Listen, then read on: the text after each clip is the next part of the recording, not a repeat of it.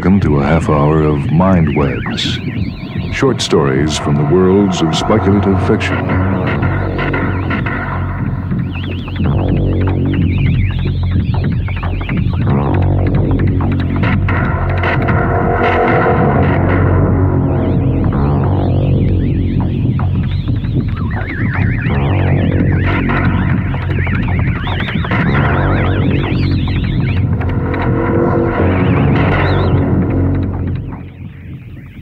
Boredom had gone on long enough. The panic set in. This time it came midway through Volume 6 of Toynbee. Usually a long swim would have taken care of things, but now it was winter. He went out on the veranda in his T-shirt and let the wind from the lake rasp at his exposed flesh.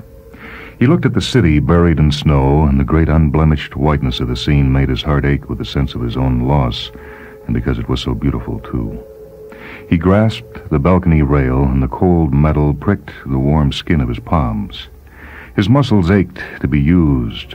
His flesh needed the touch of other flesh. His mind needed to come up against another mind. He had to talk. He hadn't realized how hard he had been straining on the iron rail until he had torn it loose from the two pins that moored it to the cantilevered slab of the balcony. He let go of the railing and watched it drop the 14 stories to the street, into soft, powdery snow. The next day was better. He was back under control. Of course, he had to put Toynbee away for the time being. He exercised, carrying up heavy boxes of books and canned food from the lobby. He took a mental count of the steps. From the lobby to the second floor, there were 18 steps, and 15 between all the other floors. 198 all told. It upset him that the total figure stopped just too short of 200. As soon as he had reached, panting, the last step, his mind would continue independently, 199, 200. Once all the parcels had been put away, he began to clean up. As usual, he had let the apartment become very messy.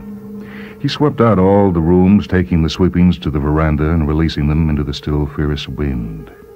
Then, in old clothes, down on his hands and knees, he scrubbed the wooden floors, bearing down with both hands on the stiff brush, counting the strokes. Then he waxed the floorboards until they gleamed. He dusted and waxed the furniture and tried to do the windows, too, but the Windex froze on the cold glass. When he was very tired, he tried to read again. A mystery, no more than that. But the only thing that interested him, the thing to which his eyes forever returned, was the number on the corner of each page. The book was 160 pages, from which he subtracted the number of the page he was on in order to arrive at the amount that there was still left for him to read. At about 1 o'clock, he laid the book down and listened to the lake wind slamming at the windows, and beneath that, the demure ticking of the 8-day clock. That night, he dreamed that he was making love to his wife, who was dead.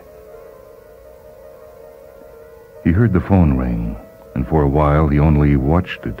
But a phone that is ringing looks just the same as a phone that is not ringing. At last he lifted the receiver and held it to his ear. Hello? Hello? Hello. I didn't think the phones were working. It was a silly thing to say on such an occasion, but he had avoided a sanctimonious "thank heaven," or the bathos of "speak to me, say anything but speak to me." It's the automation, I guess. Lots of things are still working if you pay your bills. I like your voice. I like the sound of it. It's a husky voice. It reminds me of my wife. Was she beautiful? No, Lydia was very beautiful. She was the homecoming queen at UCLA. What were you? I went to another school. That doesn't answer my question. Well, I was the captain of the football team. What else? If you'd like, I'll show you my picture in the yearbook. Over the telephone? Won't you come here? Not yet. Why not? Tears welled up into his eyes. His stomach knotted suddenly, as though the illimitable loss of these last years were concentrated in that single reply. I don't know you well enough. How do you know me at all? How did you know to call me here? You know what I think? I don't even think you exist. I'm just imagining you. But you'll still talk to me, won't you? If you like, I'll talk to you. I've been watching you for a long time, actually. The day before yesterday, I saw you out on your veranda. You stood there such a long time in just your T-shirt that it made me feel cold. Your name is Justin Holt.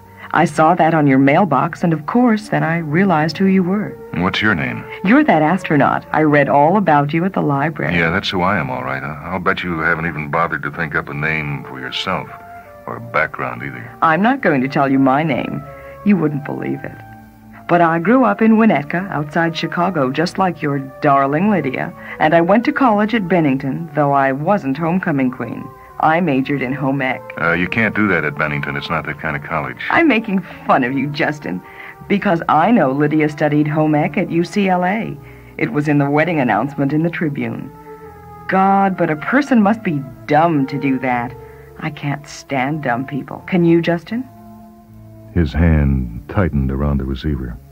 How do you know? But he broke off, realizing his dilemma. Either she was real and could not have known these things about Lydia, or he was imagining her, in which case anything she said about Lydia or himself came from his own mind. I can read between the lines.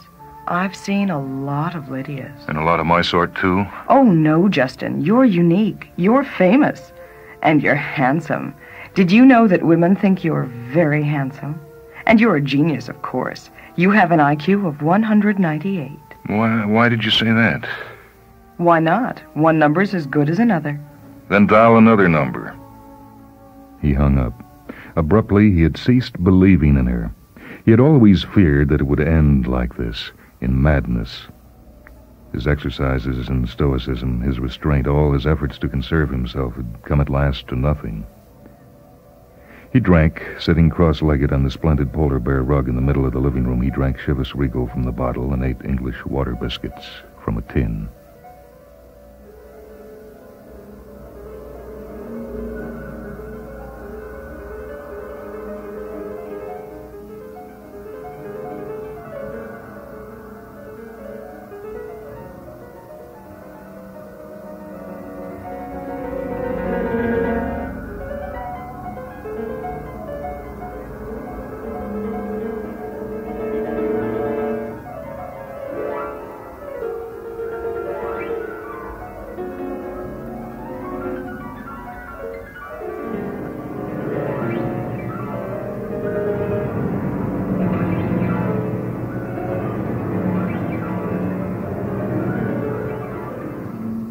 When he woke, the phone was ringing again. There were 2 mice in the biscuit tin eating crumbs. They paid no attention to the ringing of the phone, but when he got up, they scuttered away. He picked up the phone. It wasn't morning yet. Perhaps it had only just turned dark. Hello, this is Justine. He laughed, and a stabbing pain tore through his head. I told you wouldn't believe me, but what did you want me to do, lie? It wouldn't have been hard to invent some more probable name, like Mary. What do you think of Mary? Or Lydia? That sounds about as common as dishwater. Why do you have to pick on her? Maybe I'm jealous. Well, you don't have to be. You didn't really love her, did you? You married her just the way you joined the army, just the way you got yourself picked to go to Mars. That's all you cared for, to get to Mars. And you married Lydia because her father would help you get there. Listen, Justine, this is getting tiresome. I don't need you to call and be my guilty conscience. If you're a real person, prove it. But right now, I don't know a thing about you. That's not all you don't know about. What about the millions? The millions? Of dead. All of them dead. Everyone dead. Because of you and the others like you. The football captains and the soldiers and all the other heroes. I didn't do it. I wasn't even here when it happened. You can't blame me. Well, I am blaming you, baby. Because if you'd been ordered to, you would have done it. You'd do it now when there's just the 2 of us left. Because somewhere deep in your atrophied soul, you want to. You'd know that territory better than me. You grew up there. You think I don't exist? Maybe you think the others didn't either. Lydia and all the millions of others. It's funny you should say that. She was ominously quiet. He went on, intrigued by the novelty of the idea. That's how it feels in space. It's more beautiful than anything else there is. You're alone in the ship, and even if you're not alone, you can't see the others. You can see the dials and the millions of stars on the screen in front of you, and you can hear the voices through the earphones, but that's as far as it goes. You begin to think that the others don't exist. You know what you should do? What? Go jump in the lake. That isn't funny. There was no reply. The dial tone buzzed in his ears. She had hung up on him this time. He went to look out the windows at the city, buried under the tons of snow that would not be removed, but the window panes were beaded with the frozen droplets of Windex. He picked them off with his fingernails, one by one, counting them. When he got to 198, the rage boiled up into one vicious gesture, and he slammed his fist into the pane. The cold air rushed in on him, and he made a sound deep in his throat beyond the sound of simple pain. It was the sound of an animal at bay. The furnace in the building was automatic. The telephone was automatic as long as he paid his bills. And the bank that paid his bills was automatic as long as it received his paychecks, and his paychecks came automatically through the mails from the federal government. The entire city was run by automatons, which one by one ran down as the fuel or the instructions or the repairs failed them. Even the bombs had been automatic, and the spaceship that had taken him and his companions to Mars and then taken him back, they had been automatic too. Sometimes he felt automatic. Though as an astronaut he was uniquely equipped to endure his isolation, and he had up to this point kept from panicking too badly. Even in that first week, driving up from the Cape, he had not betrayed the protective mask of smooth inexpressiveness, which he had first consciously assumed in boot camp, but which unconsciously, temperamentally, he might almost have been born with. Of course, it had helped that the automatic street cleaners had cleared away the dead bodies, and that on highways the stalled cars had been removed. At the time, he had reflected that it was strange. It was really quite remarkable that he had been a soldier, an officer in the United States Army for 12 years, and he had never seen a dead body. Naturally, he did eventually find some that hadn't been disposed of. Lydia, for instance, seemed to have been sleeping when the bombs came. She had been in bed in any case. The body hadn't decayed, for the bombs had been thorough in eliminating life. The vermin had only begun to reappear recently, and God knew where they had come from. The body had just sort of fallen apart.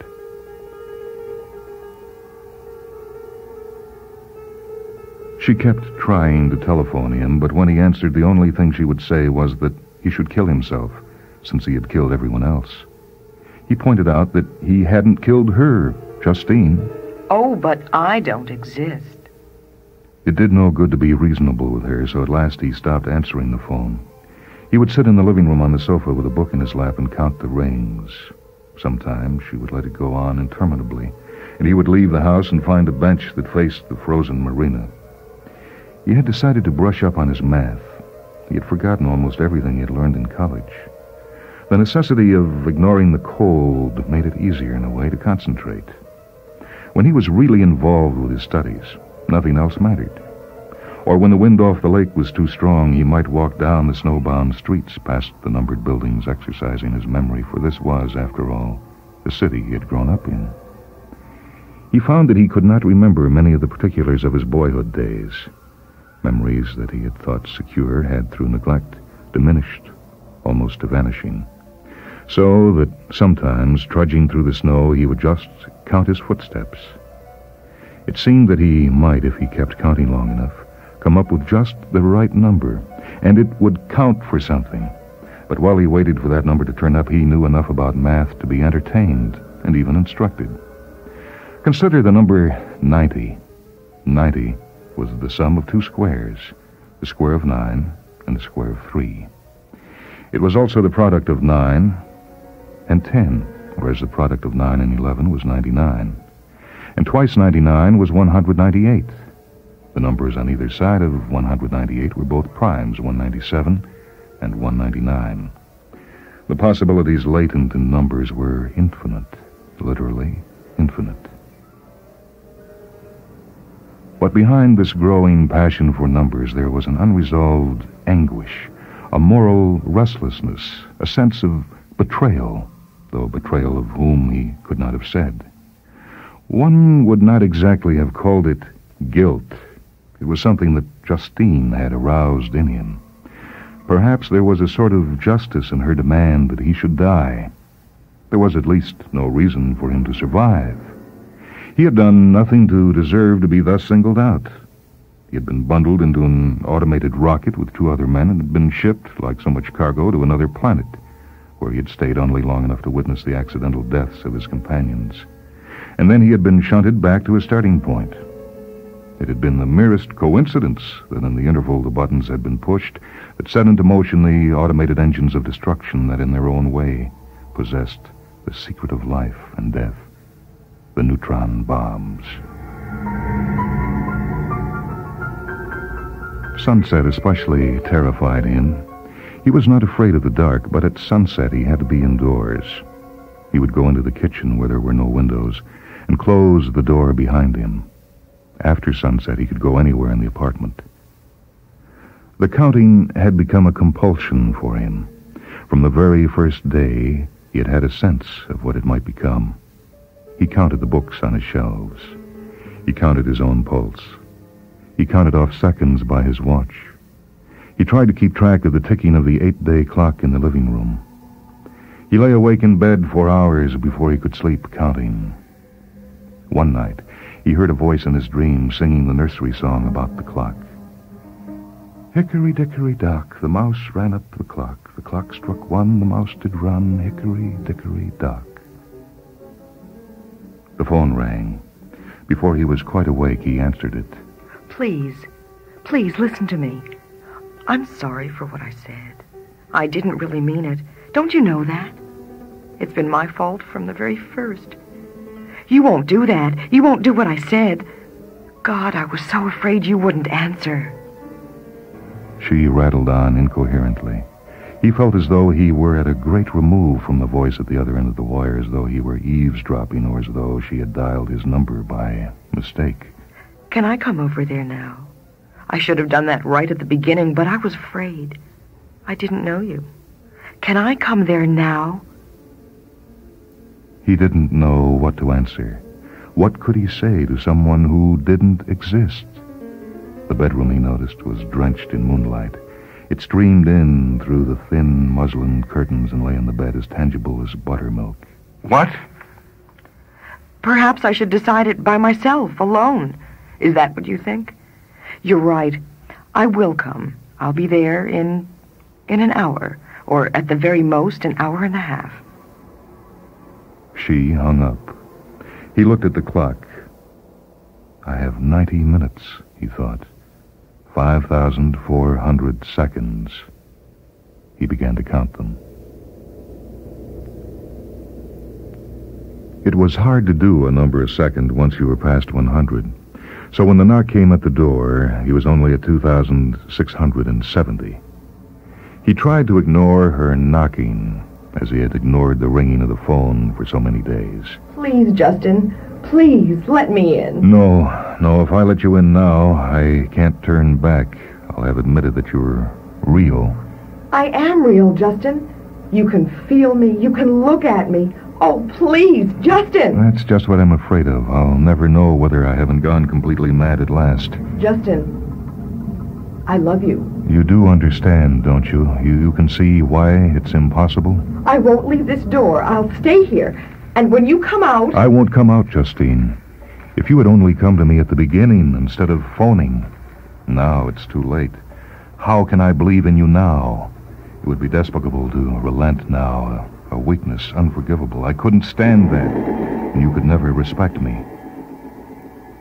There was no reply from behind the door. Go away. He knew that she was waiting there, baiting her trap with silence. He went out on the veranda and looked at the snow-laden city. It seemed almost brighter in moonlight than under the full glare of the sun. I'll jump when I've counted 10. He told himself. He counted to 10, but he didn't jump. If he went back to the door, he knew she'd be there, or at least that he would think she was there. He had no choice. And wasn't this what she had asked of him? Wasn't this almost justice? He counted to 20, to 50, to 100. The numbers had a calming effect. They made sense. Each number was just one more than the number that had preceded it, and the next number was one more than that. He counted as far as 198. Suddenly, the knocking at the door was renewed, louder than ever. He let himself go, and his body dropped the 14 stories to the street into soft, powdery snow. That story was by Thomas Disch, titled The Number You Have Reached. It comes from a collection edited by Donald Wollheim and Terry Carr, the world's best science fiction, 4th series.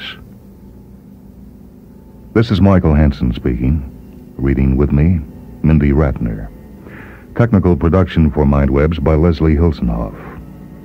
MindWebs is a production of WHA Radio in Madison, a service of University of Wisconsin Extension.